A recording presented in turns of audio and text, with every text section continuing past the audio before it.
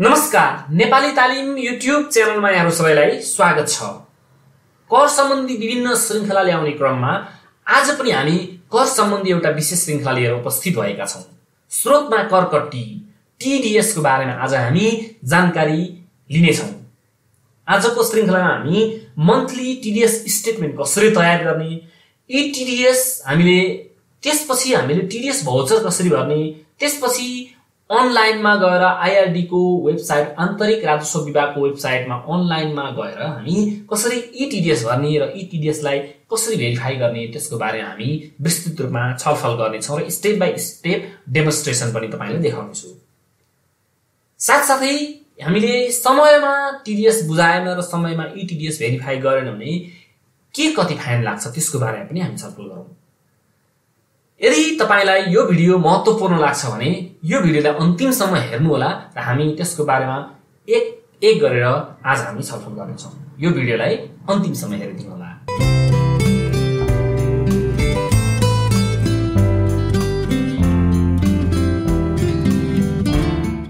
साथीहरु, पुनः स्वागत छ। स्रोतमा कर कट्टी TDS को बारेमा मैले छुट्टै भिडियो बनाइसकेको छु र तपाईले हाम्रो च्यानलमा गएर हेर्न पनि सक्नुहुन्छ। हामीले स्रोतमा कर कट्टी गर्दा कति प्रतिशत यहाँ भिडियो छ स्रोतमा कर कट्टी दरहरु भनेर, त्यसमा मैले TDS को बारेमा जानकारी दिएको छु र त्यसमा कति प्रतिशतले TDS काट्नु पर्छ, स्यालेरीमा कति TDS लाग्छ त्यसको बारेमा पनि स्यालेरी TDS को बारेमा छुट्टै मैले भिडियो बनाइसकेको छु। त्यसमा चाहिँ तलबमा कति कर लाग्छ यसमा चाहिँ एक्सेल टेम्प्लेट पनि तपाईहरुलाई मैले उपलब्ध गराइसकेको छु। कोही इन्ट्रेस्टेड हुनुहुन्छ भने अझै मेल गर्न सक्नुहुन्छ, म एक्सेल टेम्प्लेट पनि तपाईहरुलाई उपलब्ध गराउँछु र कर सम्बन्धी विभिन्न भिडियोहरु मैले ल्याइरहेको छु। र आज हामीले TDS कसरी हामीले भेरिफाई गर्ने, अनलाइनमा E-TDS कसरी भर्ने मुख्य विषयवस्तु यो रहे तापनि हामीले सुरुवातदेखि TDS काट्ने देखि लिएर काटिसकेपछि हामीले TDS स्टेटमेन्ट कसरी तयार गर्ने हामी सुरुवातमा त्यसको बारेमा छलफल गरौँ। मैले चाहिँ एउटा एक्सेल सिटमा बनाएर ल्याएको छु। तपाईले एक महिनाको E-TDS एकैपटक गर्नुहुन्छ भने तपाईलाई मन्थली यो मन्थमा कति TDS तिर्नु भयो त्यसको बारेमा पछि जानकारी चाहिने हुन्छ। त्यसको लागि चाहिँ एउटा एक्सेल सिटमा तपाईले आफुलाई कम्फर्टेबल लाग्ने गरी बनाउन सक्नुहुन्छ। जस्तो मैले चाहिँ कुनै पनि संस्थामा कुनै पनि कम्पनीमा TDS हुने भनेकै स्यालेरी ट्याक्स हुन्छ, रेन्टल ट्याक्स होला, त्यस्तै प्राइभेट लिमिटेडसँग घटाएको TDS हरु होला अनि विभिन्न यावत शीर्षकमा TDS हरु होला र त्यो TDS हामी कति अमाउन्टमा TDS काटेको थाहा पाउनको लागि तपाईले स्टेटमेन्ट राख्नुपर्ने हुन्छ र हरेक महिनामा अन्तिममा चाहिँ यो महिनामा कति TDS तिर्यो र हामीले TDS कति डिपोजिट गर्नुपर्छ भनेर तपाईले थाहा पाउनुपर्ने हुन्छ। र तपाईले यदि TDS समयमा डिपोजिट गर्नु भएन भने, जस्तो अहिले हामी पौषमा छौं, मंसिरको TDS छ, मंसिर 2075 मा टोटल तपाईले 1 लाख रुपैयाँ ट्याक्स TDS बुझाउनु पर्ने रहेछ र त्यो TDS पुसको 25 गते भित्र तपाईले बुझाइसक्नु पर्ने हुन्छ। मंसिरको पुस 25, पुसको माघ 25, माघको फागुन 25, यसरी अर्को महिनाको हरेक महिना डिडक्सन स्रोतमा कर कट्टी गरेको जुन रकम छ त्यो अर्को महिनाको 25 गते भित्र बुझाइसक्नु पर्ने हुन्छ र त्यही 25 गते भित्र तपाईले E-TDS भरेर त्यसलाई भेरिफाई गर्नुपर्ने हुन्छ। यदि तपाईले 25 गते भित्र बुझाउनु भएन भने 15% नबुझाए बापत फाइन लाग्छ। जुन अमाउन्ट जस्तो मैले यहाँ स्टेटमेन्टमा देखाएको 29,009 रुपैयाँ छ, यो 29,009 रुपैयाँको 15% वार्षिक 15% का दरले फाइन लाग्छ र तपाईले जस्तो एक महिना ढिलो गर्नुभयो भने 15% लाई 12 ले डिभाइड गर्ने र मन्थली कति लाग्छ त्यसमा चाहिँ 15% ले एक्स्ट्रा फाइन तिर्नु पर्ने हुन्छ। यो त नबुझाए बापत र तपाईले E-TDS गर्नु भएन भने 1.5% 1.5% E-TDS भेरिफाई गर्नु भयो भने त्यसको गर्दा टोटलमा चाहिँ 15 प्लस 1.5 गरी 16.5% तपाईले फाइन तिर्नु पर्ने हुन्छ यदि E-TDS समयमा बुझाउनु भएन, प्लस 15% र 1.5 भनेको चाहिँ वार्षिक हो है साथीहरु। फेरि झुकिनु होला, प्रत्येक महिना हैन चाहिँ वार्षिक 15% का दरले र 1.5 चाहिँ E-TDS भेरिफाई नगरेको गरेर 16.5% तपाईले बुझाउनु पनि भएन, भेरिफाई पनि गर्नु भएन भने चाहिँ वर्ष दिनपछि यदि जानु भयो भने 16.5% तपाईले फाइन तिर्नु पर्ने हुन्छ। त्यसैकारणले फाइनबाट बच्नुमा समयमा TDS बुझाउनु होला। र अब हामी TDS कसरी भाउचर भर्ने, जस्तो मैले यहाँ सोशल सेक्युरिटी ट्याक्समा तपाईमा 3 जना स्टाफ हुनुहुन्छ त्यस्तै 3 जना स्टाफले चाहिँ मैले स्यालेरीको बारेमा भन्दाखेरि सोशल सेक्युरिटी ट्याक्स र रेम्युनरेसन ट्याक्सको बारेमा मजाले तपाईलाई बताइसकेको छु। एउटा टोटल स्यालेरी सिट र ट्याक्सेबल इन्कम कसरी निकाल्ने, ट्याक्स लायबिलिटी कसरी निकाल्ने, त्यसमा चाहिँ ट्याक्स लायबिलिटी टोटल ट्याक्स लायबिलिटीमा नि कति चाहिँ सोशल सेक्युरिटी ट्याक्स हुन्छ र कति चाहिँ रेम्युनरेसन ट्याक्स हुन्छ र त्यसरी निकालिसक्नुभएपछि तपाईले मन्थली डिभाइड गर्नुहुन्छ र मन्थली डिभाइड गरेपछि हरेक महिनामा तलब दिँदाखेरि तपाईले ट्याक्स कटाएर इम्प्लोइलाई स्यालेरी दिनुहुन्छ। र त्यो स्यालेरी दिँदाखेरि चाहिँ जस्तो मैले चाहिँ इक्जाम्पलको लागि मैले राखेँ। यो चाहिँ नर्मल टेम्प्लेट बनाएको छु, सिरियल नम्बर, त्यसपछि एक्सपेन्स हेडिङ भन्दा स्यालेरी भइहाल्यो र विथड्रई कसलाई हामी तिर्छौँ, कसको नामबाट हामी चाहिँ डिडक्ट गरेको हो भने mister A, mister be, mister C यसरी मैले राखेको छु। Mister A, mister C, mister A यहाँ चाहिँ सेम नै भएछ। यसलाई मिस्टर बी गरौँ, मिस्टर बी, मिस्टर सी, तलमाथि केही छैन, तलमाथि भएछ।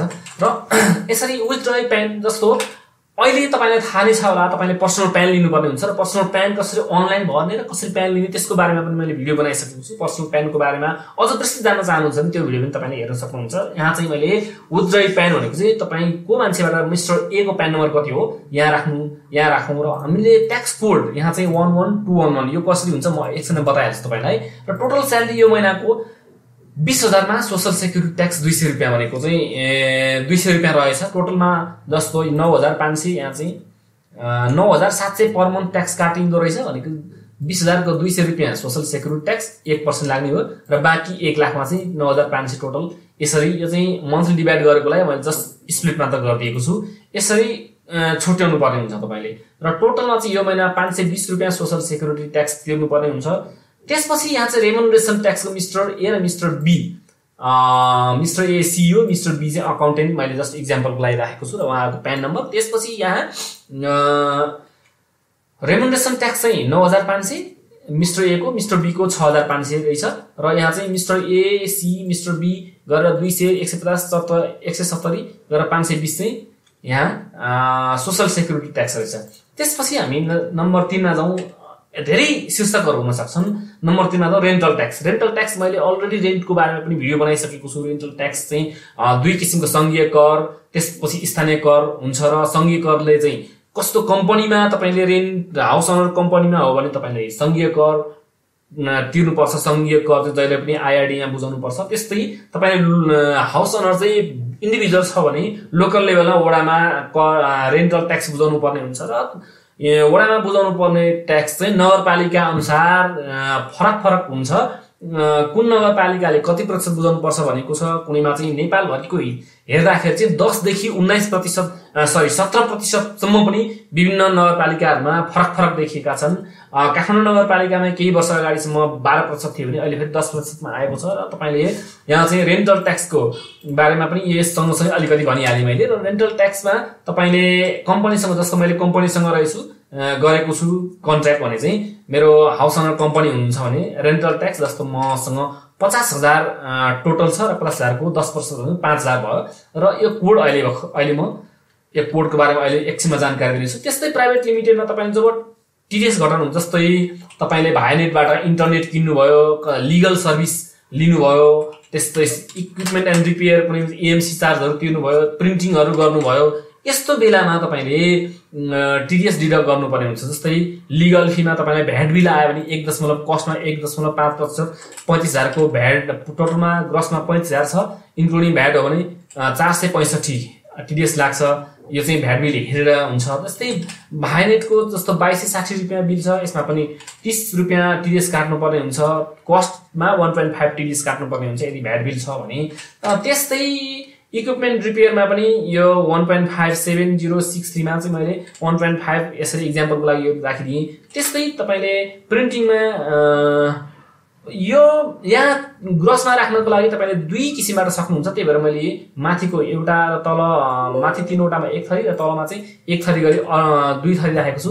2 थरी भन्नाले एउटा चाहिँ कस्ट नै यहाँ देखाएर टोटल कस्ट यहाँ देखाएर त्यसको टीडीएस कति राख्न सक्नुहुन्छ, यहाँ ग्रसमा राखेर यसको टीडीएस कति यहाँ राख्न सक्नुहुन्छ। ग्रसमा राख्नु भयो भने जस्तो 35,000 डिवाइड बाइ 113 इन्टु 100 यसरी तपाईले कस्ट निकाल्नु पर्ने हुन्छ।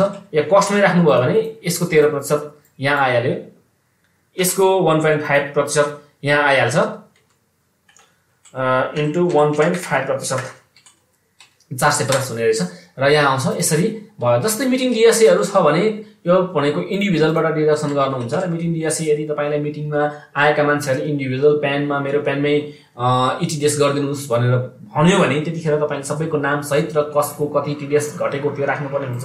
र यदि बल्कमा छ नाम कसैले दिएन एकैपल्ट जस्तो 50,000 तपाईले डिएसए तिर्नु भएको थियो त्यसको 15% काटेर छ भने त्यसलाई सिधै बल्कमा एजीएम मिटिङ या मिटिङको नाम राखेर तपाईले टीडीएस गर्न पनि सक्नुहुन्छ। टोटलमा हाम्रो चाहिँ 3,56,323 रुपैयाँको टीडीएस चाहिँ 25,559 रुपैयाँ स्रोतमा कर कट्टी चाहिँ यति भएको रहेछ। यसलाई चाहिँ तपाईले फर्म भरेर डिपोजिट गर्नुपर्ने, फर्म भन्नाले बैंकमा डिपोजिट गर्नुपर्ने हुन्छ र टीडीएस डिपोजिट गर्ने स्लिप फरक हुन्छ, ट्याक्स डिपोजिट गर्ने स्लिप नै फरक हुन्छ। हामी नर्मल जुन बैंकमा सिधै गएर भर्न पाउने त्यो चाहिँ हुँदैन। तपाईं त्यसको लागि केही अरु इन्फर्मेसनहरु पनि चाहिने हुन्छ। यहाँ चाहिँ ट्याक्स कोड अब म त्यो भाउचर देखाउँछु सुरुवातमा। भाउचर देखाइसकेपछि जस्तो भाउचर चाहिँ यस्तो हुन्छ। यो चाहिँ अलरेडी युज भइसकेको भाउचर हो। म जस्ट एक्जाम्पलको लागि तपाईहरुलाई देखाउँदै छु। सुरुवातमा चाहिँ दाखिल यहाँ चाहिँ नम्बर भाउचर नम्बर हुन्छ। यो नम्बर चाहिँ हामी ईटीडीएस गर्दाखेरि चाहिन्छ। जस्तो यहाँ मिति तपाईले मिति राख्नु भयो र बैंक खाता नम्बर हरेक आईआरटीएस अनुसार चाहिँ फरक हुन्छ। तपाईले जहाँ तपाईको आन्तरिक राजस्व विभाग कार्यालय जहाँ छ, जस्तो तपाई कुन क्षेत्रमा हुनुहुन्छ त्यो क्षेत्रको आन्तरिक राजस्व विभाग कार्यालय छुट्टै हुन्छ र त्यही गएर तपाईले बैंक खाता नम्बर लिन सक्नुहुन्छ। त्यस्तै कार्यालय कोड पनि यहाँ कार्यालय अनुसार छुट्टै हुन्छ, कसैका अनुसार त्यसै कार्यालय कोड लिनुपर्ने हुन्छ। र यहाँ चाहिँ राजस्व शीर्षक, अब राजस्व शीर्षक ट्याक्स कोड भन्ने रेभेन्यू कोड पनि भनिन्छ। ट्याक्स कोड या रेभेन्यू कोड या राजस्व शीर्षक जे भने पनि यो कसरी हेर्ने त तपाईले स्यालेरीको छुट्टै हुन्छ, सोशल सेक्युरिटी ट्याक्सको छुट्टै हुन्छ, पारिश्रमिकमा आधारित सामाजिक सुरक्षा करको 11211 हो भने त्यसपछि पारिश्रमिक कर आयकर चाहिँ फेरि छुट्टै हुन्छ। जस्तो यहाँ मसँग चाहिँ पारिश्रमिक आयकरको 11112 छ। यसरी यहाँ चाहिँ प्राइभेट लिमिटेड प्रालीको लागि 11123 यसरी कोडहरु छुट्टै हुन्छ। यो कोडको लागि तपाईले आन्तरिक राजस्व विभागको कार्यालयको वेबसाइटमा जानु होला।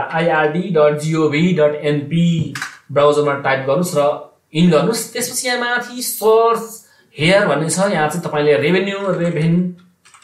रेभेन्यू कोड भनेर यहाँ क्लिक सर्च गर्नुस्। सर्च गरिसकेपछि तपाईले यहाँ न्यू रेभेन्यू कोड यसपालिदेखि चेन्ज भयो। 75 4 महिना 2 गतेदेखि यो परिवर्तन भएको छ रेभेन्यू कोड। केही कोडहरु त्यो पुरानै प्राय रिपिट भएका छन् र केहीमा चेन्ज भएको छ। यहाँ क्लिक गर्नु भयो भने यहाँ पीडीएफ मा तपाईले पाउनुहुन्छ रेभेन्यू कोड। यहाँ म अलिकति जुम गरे। यहाँ राजस्व शीर्षक एकलौटी व्यक्तिगत यहाँ चाहिँ 111 यो कुनै पनि परिवर्तन भएको छैन। त्यस्तै पारिश्रमिक मैले अघि देखाएँ पारिश्रमिक करमा 11112 यहाँ चाहिँ अहिले कायम भएको 75-76 मा लागि युज हुने चाहिँ यी कोडहरु हुन्। तपाईले यही कोड तपाईले यहाँ 11112 यस्तो लेखिएको छ नि, यही कोडहरु तपाईले दिनुपर्ने हुन्छ। यहाँ पुँजीगत आयकर, निकायको मुनाफा, सरकारी संस्थानको आयकर, यो कोडको बारेमा पनि मैले कसरी डाउनलोड गर्ने र यो कोड के हो यसको बारेमा यो एक गरी विस्तृत भिडियो बनाइसकेको छु। तपाईले हाम्रो च्यानलमा हेर्न सक्नुहुन्छ। र यसरी भन्ने र यहाँ चाहिँ कार्यालयको कोड राखिसकेपछि कार्यालयको नाम जस्तो तपाईको कुन क्षेत्रमा पर्नुहुन्छ, जस्तो भक्तपुरमा पर्नुहुन्छ भने भक्तपुर भन्नुस्, काठमाडौँ भित्र पर्नुहुन्छ भने कुनैको टंगाल होला, कुनैको महाराजगञ्ज होला, कुनैको बानेश्वर होला, कसैका यो राख्नुस्, अमाउन्ट राख्नुस्। त्यसपछि आय वर्ष 75-76 को हो कि 74-75 को यो राख्नुपर्ने, स्रोतमा कर कट्टी हो कि हैन, यहाँ हो भने हो, होइन भने होइन राख्नु पर्यो। टीडीएस हो कि हैन भनेको, स्रोतमा कर कट्टी भनेको टीडीएस हो कि हैन भनेको टीडीएस हो, यहाँ ट्याग गर्नु पर्यो। र जस्तो प्राइभेट लिमिटेड भए प्राली हो भने यहाँ कोड जस्तो त्यही यहाँ चाहिँ राख्नु पर्यो। त्यसपछि दाखिला गर्ने व्यक्तिको नाम यहाँ चाहिँ कुन संस्था हो त्यसको नाम राख्नु पर्यो। यहाँ फोन नम्बर राख्नु पर्यो। यहाँ चाहिँ भ्याट या प्यान नम्बर राख्नु पर्यो। त्यसपछि तपाईले यो अमाउन्टलाई लगेर आईआरडी हरेक ठाउँमा बैंक पनि हुन्छ, सँगै बैंक पनि हुन्छ र यो चाहिँ टंगालमा चाहिँ राज्य सरकार आन्तरिक राज्य सरकारको एभरेस्ट बैंक छ र हामीले एभरेस्ट बैंकमा यो चाहिँ भौचर देख्न सक्छौं। यो चाहिँ एभरेस्ट बैंकमा डिपोजिट गरेको रहेछ र डिपोजिट गरेर तपाईले एक कपी दिन्छ र त्यो कपी दिइसकेपछि तपाईले फेरि त्यसलाई ETDS गरेर भेरिफाई गर्नुपर्ने हुन्छ। अब हामी फाइनली आजको मेन टपिकमा प्रवेश गर्दै छौं कि अब हामी ETDS कसरी भर्ने त्यसको बारेमा हामी फाइनली अब ETDS को बारेमा जानकारी लियौं। यसरी तपाईले बनाइसक्नु भएपछि यो यहाँ भएको टोटल अमाउन्ट यहाँ 25,559 रुपैयाँ तपाईले डिपोजिट गर्नुपर्ने। डिपोजिट गर्नको लागि इन्डिभिजुअल छुट्टै भाउचर भर्नु पर्दैन कि, जस्तो सोशल सेक्युरिटी ट्याक्सको लागि 520 को एउटा भाउचर गर्नुस्, रेमुनरेसन ट्याक्सको लागि 16,000 को एउटा भाउचर गर्नुस्, रेन्टल ट्याक्सको लागि 5,000 को एउटा भाउचर गर्नुस्, प्राइभेट लिमिटेडको लागि 1039 को यसरी गरेर टोटलमा चाहिँ 25,500 मा 4-5 वटा भाउचर भर्ने पुगि नै हाल्छ।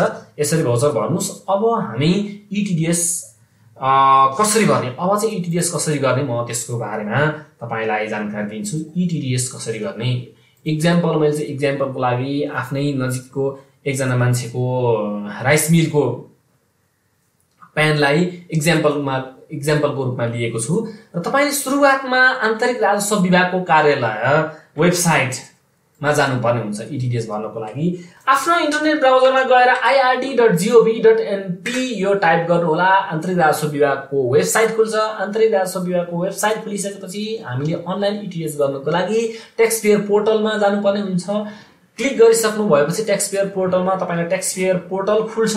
यहाँ ट्याक्स पेयर पोर्टल खुलिसकेको छ। लेफ्ट साइडमा विभिन्न मेन्युहरु देख्न सक्नुहुन्छ। हामीलाई चाहिँ ETDS भन्ने अप्सनमा क्लिक गर्नुस्। ETDS को सबैभन्दा माथि ETDS भन्ने छ र ETDS मा क्लिक गरिसक्नु भएपछि तपाईले सबमिसन नम्बर लिने फारम खुल्छ र सबमिसन नम्बर तपाईले ETDS भर्दाखेरि सबमिसन नम्बर सुरुवातमा लिनुपर्ने हुन्छ र मसँग यहाँ प्रयोगकर्ताको नाम, पासवर्ड, पुनः पासवर्ड, स्थायी लेखा नम्बर चाहिने हुन्छ र मैले एक्जाम्पलको लागि आफन्तको एउटा परमिसन लिएर एउटा राइस मिलको प्यान नम्बर मैले एक्जाम्पलको लागि देखाउनको लागि उदाहरणको लागि ल्याएको छु र यो प्रयोगकर्ताको नाममा म यही प्यान नम्बर राख्छु। तपाईले अरु पनि राख्न सक्नुहुन्छ र फ्युचरमा बिर्सनु भयो भने गाह्रो पर्छ, बरु प्यान नम्बर राख्नुस्। पासवर्डमा पनि प्यान नम्बर राखे र पुनः पासवर्डमा पनि प्यान नम्बर राखे र स्थायी लेखा नम्बरमा यहाँ प्यान नम्बर राख्नुहुन्छ। अटोमेटिकली त्यो जुनको प्यान तपाईले भर्दै हुनुहुन्छ त्यसको नाम आउँछ, ओम शान्ति राइस मिल भयो। त्यसपछि इमेलमा राख्न पनि सक्नुहुन्छ, नराख्न सक्नुहुन्छ। म भन्छु राख्नुस्। राख्यो भने फ्युचरमा केही प्रब्लम आए पनि इमेल आउन सक्छ तपाईलाई। फोन नम्बर, जस्तो फोन नम्बर म उदाहरणको लागि 100 रहेछ फोन नम्बर राखे। ठेगाना जस्तो धुलीखेल भनेर राखे र यहाँ चाहिँ TDS कलेक्सन भएको अन्तराल, TDS कलेक्सन कुन समयको हो यहाँ राख्नुपर्ने हुन्छ। जस्तो हामी मंसिरको लागि भर्दैछौँ भने 2075 2018 साउन भदौ असोज कार्तिक मंसिर 0801 हो। त्यस्तै मंसिर भरिको हामी राखौं 2075 0830 गतेसम्मको राखौं र यहाँ तपाईले रजिस्टर भन्ने छ, यहाँ क्लिक गर्नुस्। रजिस्टर गरिसकेपछि यो यहाँ सेभ हुन्छ र यो प्यान नम्बर तपाईले सुरुवातमा म पुरै कपी गर्छु। यहाँ सबमिसन नम्बर छ, यो सबमिसन नम्बर कन्ठ गर्नुपर्ने हुन्छ। कन्ठ भन्नाले यो लेखिराख्नु पर्ने हुन्छ। जब तपाईले सबै भरिसक्नुहुन्छ, सबमिट गरिसकेपछि यो सबमिसन नम्बर लिएर तपाईले ट्याक्स अफिसमा जानुपर्ने हुन्छ र ट्याक्स अफिसरले चेक गरिसक्नु भएपछि भेरिफाई गरिदिन्छ। हामी अटोमेटिकली हामी आफै भेरिफाई गर्न मिल्दैन र फेरि यहाँ तपाई नयाँ सबमिसन नम्बर लिन चाहनुहुन्छ या ट्रान्ज्याक्सन गर्ने, अब हामी चाहिँ ट्रान्ज्याक्सन भर्ने तर्फ लागौं। ट्रान्ज्याक्सन भर्ने भन्ने अप्सनमा म क्लिक गर्छु र तपाईलाई भित्र गइसकेपछि यसरी फर्म खुल्छ, टेबल खुल्छ र यहाँ स्थायी लेखा नम्बर भन्ने अप्सन छ। त्यसपछि नाम छ र यहाँ डिपोजिट गरेको मिति छ। त्यसपछि यहाँ भुक्तानी अमाउन्ट, TDS अमाउन्ट, अघि हामीले जुन फर्म तयार गरेका थियौं त्यो इन्फर्मेसनहरु यहाँ चाहिएको छ र स्थायी लेखा नम्बर। अब म अहिलेको एउटा एक्सेल सिट पल्टाउँछु। स्थायी लेखा नम्बर भनेको मैले प्यान पर्सनल प्यानको स्यालेरीको भर्दै छौं भने हामी पर्सनल प्यान चाहियो। जस्तो 520 को व्यक्तिबाट काटिएको 520 हो त भन्ने डिस्क्लोज गर्नुपर्ने हुन्छ। 520 एकैजनाको त होइन। त्यसकारणले मिस्टर ए, सी र बी को रहेछ भने हामीले उहाँहरुको प्यान राख्नुपर्ने हुन्छ। अब मसँग त प्यान नम्बर त छैन यहाँ एक्जाम्पलको लागि। यदि प्यान नम्बर यहाँ अगाडि नै तपाईले राख्नु भयो भने जस्तो 1033 यसरी प्यान नम्बर राख्नु भयो भने अटोमेटिकली यहाँ चाहिँ प्यान नभएको भनेर आएको छ। यहाँ प्यान अटोमेटिकली आउँछ। त्यस्तो अवस्थामा एक्जाम्पलको लागि मसँग कुनै पनि प्यान छैन। अब चाहिँ म यहाँ नाम नै राख्छु, जस्तो मिस्टर ए भनेर राखेँ, जस्तो मिस्टर श्याम नेपाली, राम नेपाली या राम बहादुर गुरुङ, यस्तो तपाईँ जे नाम छ त्यहाँ यदि प्यान लिनु भएको छैन भने प्यान लिनु नलिएको मान्छेको यसरी नाम नै राख्न सक्नुहुन्छ। तर अहिले चाहिँ प्यान अनिवार्य लिनुपर्छ भनेर सरकारले जोड दिएको छ र सबैलाई अनिवार्य गरिसकेको छ। र यो कुन समयमा डिपोजिट भएको हो त 2075 जस्तो पुसमा डिपोजिट भयो, मङ्सिरको टिडिएस पुसमा डिपोजिट भयो भने 2075-09-01 मा डिपोजिट भएछ। र अब हामी यहाँ चाहिँ अमाउन्ट राखौँ, यो चाहिँ 20,000 को 200 रुपियाँ रहेछ। यहाँ अब भुक्तानी रकम कति त 20,000, यो टिडिएस रकम 200 राख्नु पर्यो। याद गर्नुहोस् भुक्तानी रकम कतिमा टिडिएस काटेको त अगाडि राख्ने भुक्तानी रकममा, र टिडिएस रकम यहाँ 200 राख्ने। अब यहाँ जानुहोस्, हामीले अघि भनेका थियौँ यो चाहिँ सोशल सेक्युरिटी ट्याक्स हो, कोड 11211 छ। अब यहाँ टिडिएस का किसिम रेभेन्यू कोड यहाँ राख्नुपर्ने हुन्छ। रेभेन्यू कोडमा यहाँ तल तपाईँले हेर्न सक्नुहुन्छ सोशल सेक्युरिटी ट्याक्स बेस्ड, यहाँ क्लिक गर्नुहोस् र तपाईँले यहाँ एड गरिदिनुहोस्। यसरी जम्मा मिस्टर ए को एउटा भयो, जम्मा 200 रुपियाँको भयो। अब दोस्रो कोड म भरिहाल्छु, मिस्टर सी रहेछ, मसँग प्यान छैन, म अघि नै भनिसकेँ। मिस्टर सी यो पनि 2075-09-01 मा भरेँ र उहाँको 15,000 मा 150 छ। 15,000 भुक्तानी रकममा 150, यसलाई पनि म सेम गरिदिन्छु। म सबै अलि ढिलो होस् बरु सबै म भरेर तपाईँले देखाउँछु। त्यसपछि उहाँको 17,000 मा 150 मिस्टर बी रहेछ। मिस्टर बी हो भने 2075-09-01 मा डिपोजिट गरेको रहेछ। उहाँको 17,000 मा 100, यहाँ चाहिँ 170, र यो पनि सोशल सेक्युरिटी बेस्ड ट्याक्स नै हो। अब यहाँ चाहिँ हामीले सोशल सेक्युरिटी बेस्ड ट्याक्स चाहिँ 3 जनाको भर्यौँ। यहाँ तल अमाउन्ट आउँदै गर्छ, 152,000 को 150, हामीले यहाँ चाहिँ 52,000 को 520 रुपियाँ टिडिएस 520 रुपियाँ यहाँ आइसकेको छ। त्यसपछि अब हामी रेमुनरेसन ट्याक्सको भरौँ, जस्तो मिस्टर ए सिओ हुनुहुन्छ, मिस्टर ए को 1 लाख मा 9,500 हो। जस्तो मिस्टर ए को 2075-09-01 1 लाख स्यालेरीमा 9,500 टिडिएस हो भने अब यहाँ रेमुनरेसन ट्याक्स तपाईँले खोज्नु होला। यहाँ चाहिँ रेमुनरेसन इन्कम ट्याक्स छ 11112, एड गरौँ। मैले अघि नै भाउचर पनि देखाएको थिएँ तपाईँलाई, भाउचरमा जस्तो यहाँ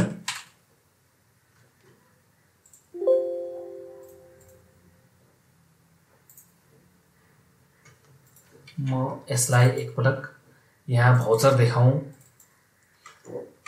यहाँ ट्याक्स अमाउन्ट यो भयो टिडिएस अमाउन्ट, र यहाँ चाहिँ शीर्षक, यो शीर्षक यहाँ राख्नुपर्ने हुन्छ।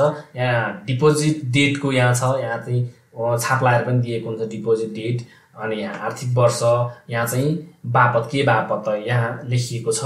र अब त्यस्तै म मिस्टर ए को भरेँ, त्यस्तै मिस्टर बी को 60,000 मा 65, मिस्टर बी 2075-09-01, त्यसपछि कति हजारमा थियो यो हेर्छु म, 60,000 6,500, 6,500 रेमुनरेसन ट्याक्स हो। म रेमुनरेसन ट्याक्समा एड गर्छु, यहाँ दुईटामा मैले एड गरिसकेँ, टोटलमा 16,520 भयो। त्यसपछि यहाँ रेन्टल ट्याक्स रहेछ एबिसी कम्पनीको, कम्पनी भएपछि पक्कै पनि प्यान होला, तपाईँले प्यान भयो भने अटोमेटिक आइहाल्छ। यहाँ म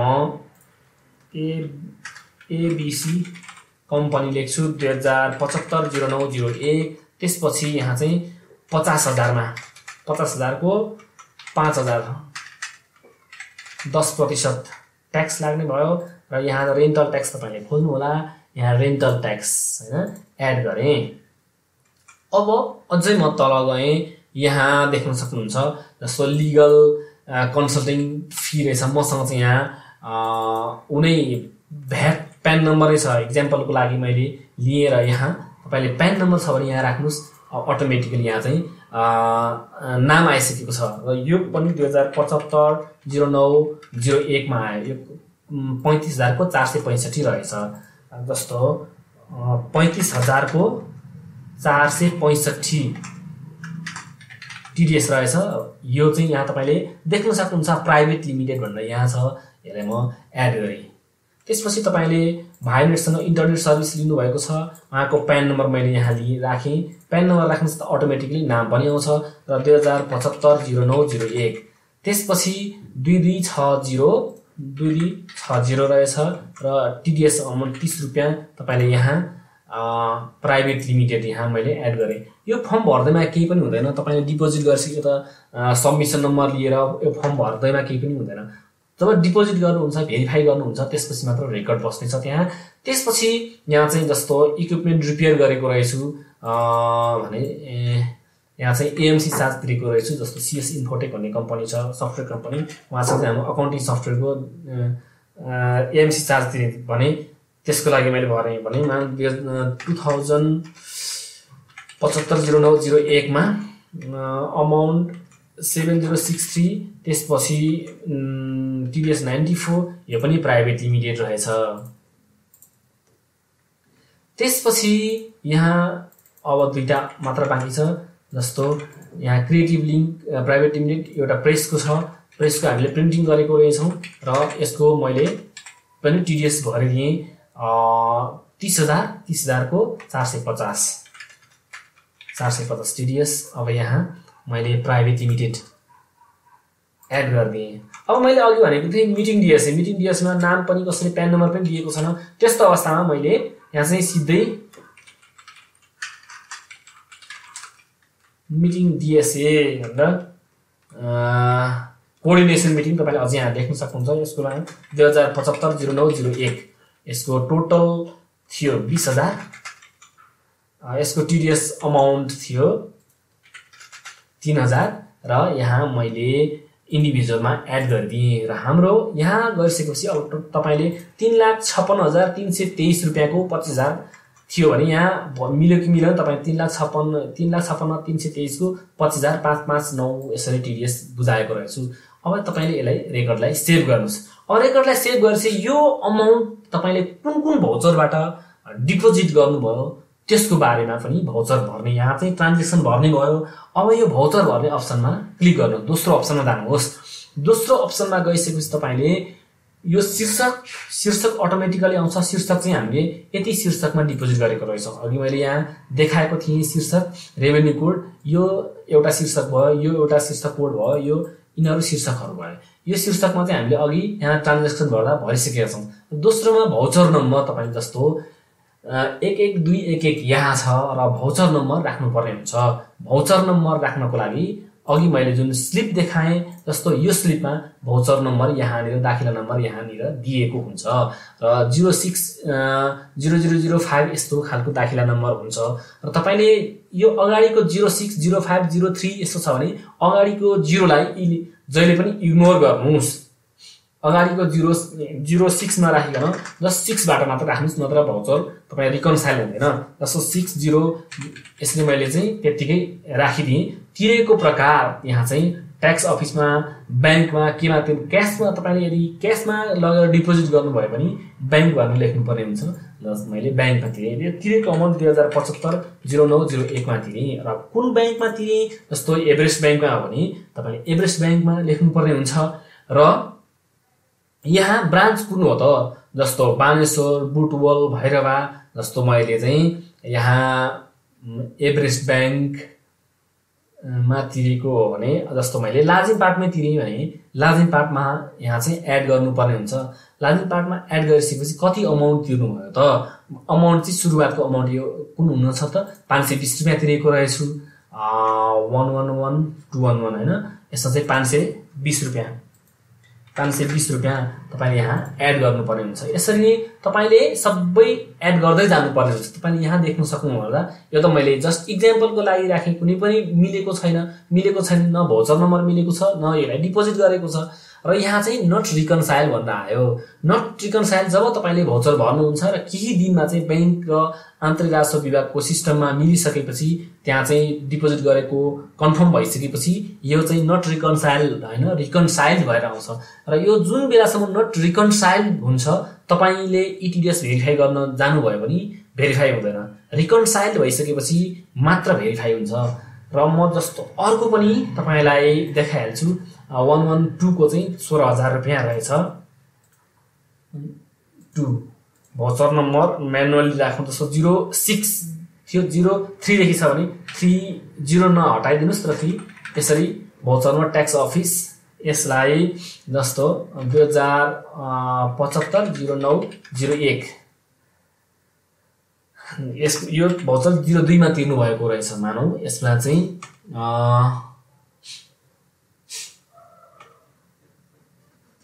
यहाँ ट्याक्स अफिस आएन, बैंकबाट तिरौं र यहाँ चाहिँ यस एभरेस्ट बैंक लिमिटेडमा रहेछ, शाखा लाजिमपाटमा रहेछ। यो अमाउन्ट कति थियो? 16,000 अमाउन्ट।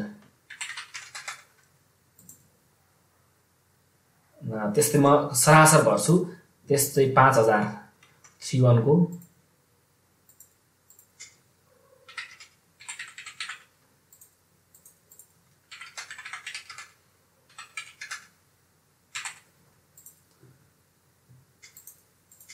यहाँ सरासर म सबै भर्छु।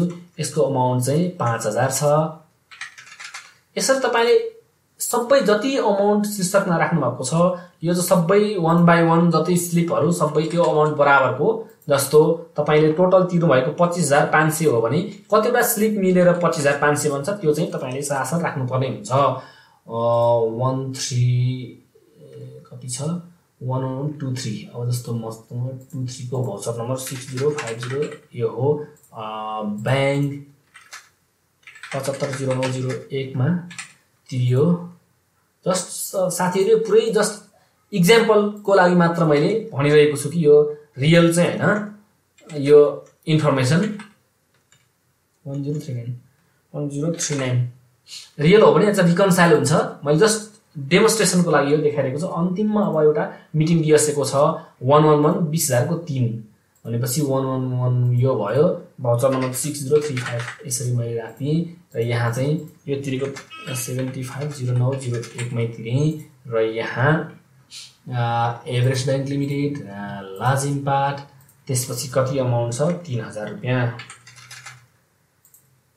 अब यो टोटल पनि बराबर हुनुपर्ने हुन्छ। 3,000 रुपैयाँ यहाँ चाहिँ 5,000 यहाँ 3,000 रुपैयाँ आयो। 25,559 हैन, 25,559 यो बराबर हुनुपर्ने हुन्छ। यहाँ बराबर भयो र बराबर भइसकेपछि तपाईले अब यहाँ आउनुस्।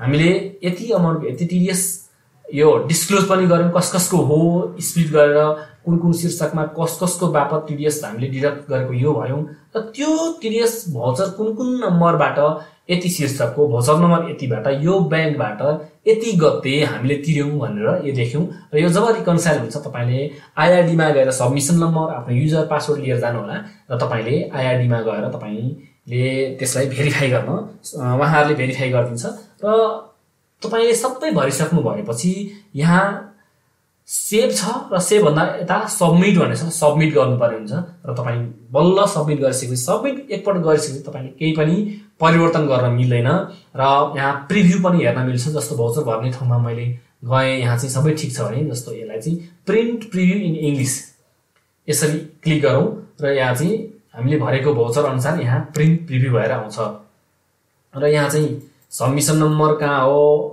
प्यान नम्बर कुन प्यानको हो र यसपछि यहाँ सबैको डिटेल, यसको डिटेल स्टेटमेन्ट नै आउँछ, अनलाइन स्टेटमेन्ट आउँछ। यहाँ तपाईले record has not been verified भनेर देख्न सक्नुहुन्छ।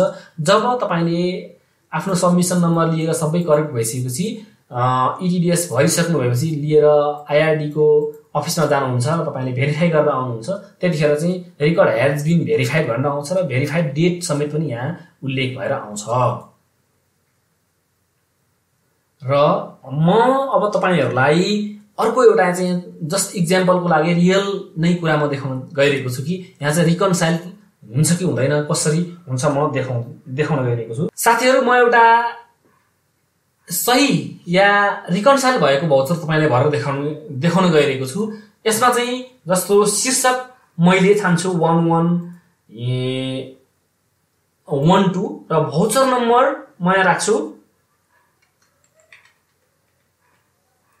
त्यसपछि यहाँ म बैंक छान्छु र यहाँ अमाउन्ट डिपोजिट गरेको 7508 रहेछ र यहाँ एभरेस्ट बैंक लिमिटेडमा लाजिम पार्ट रहेछ र यसको अमाउन्ट छ 37,656। म यसलाई एड गर्छु। यहाँ हेर्नुस्, अब यहाँ के देखियो त रिकन्साइल्ड भनेर देखियो। रिकन्साइल्ड विथ यहाँ तपाईले देखिसक्नु भएको छ रिकन्साइल्ड। यसरी तपाईले भोचर भरिसक्नु भएपछि, डिपोजिट भइसकेपछि र आन्तरिक राजस्व विभाग र बैंकको जुन सेटलमेन्ट मिलाइसकेपछि तपाईले आफ्नो भोचर रिकन्साइल भएको देख्न सक्नुहुन्छ। रिकन्साइल भइसकेपछि तपाई अब आन्तरिक राजस्व विभागको कार्यालयमा गएर आफ्नो सबमिसन नम्बर लिएर भेरिफाई गर्नुपर्ने हुन्छ र भेरिफाई भइसकेपछि तपाईले भेरिफाइड रिपोर्ट E-TDS को भेरिफाइड रिपोर्ट पाउन सक्नुहुन्छ। र त्यसपछि हामीले जुन उद्देश्यले E-TDS को बारेमा हामीले भनेका थियौं, E-TDS कसरी डिपोजिट गर्ने, कसरी भेरिफाई गर्ने र कसरी भर्ने E-TDS, त्यसको बारेमा यो भिडियो हेरिसक्नु भएपछि तपाईले आजको उद्देश्य पक्कै पूरा भयो भन्ने मलाई लाग्छ।